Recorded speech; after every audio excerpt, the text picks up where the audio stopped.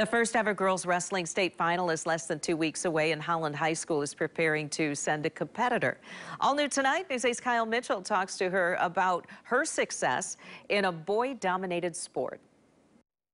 At Holland High School wrestling practice, there's a rising star on the mat. Cadence Vesper is the only girl in the room, but for her, that's not an issue. There's some I can take down. When I get to the higher weight class, it's a little harder to take them down, but I still push through it.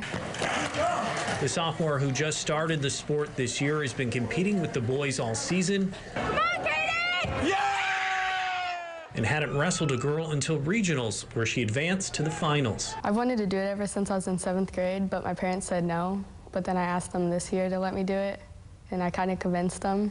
While the room is decorated with the boys' accomplishments, she's working to add her banner to the walls with a win at state. She definitely holds her own in this wrestling room.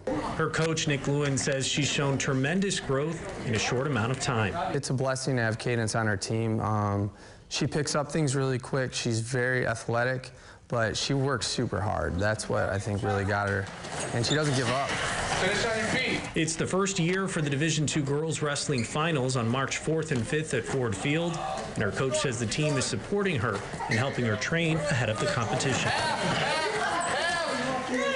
Cadence is working to earn a college wrestling scholarship and hopes to inspire other girls to pursue the sport. It's really exciting to be the first girl from Holland to go.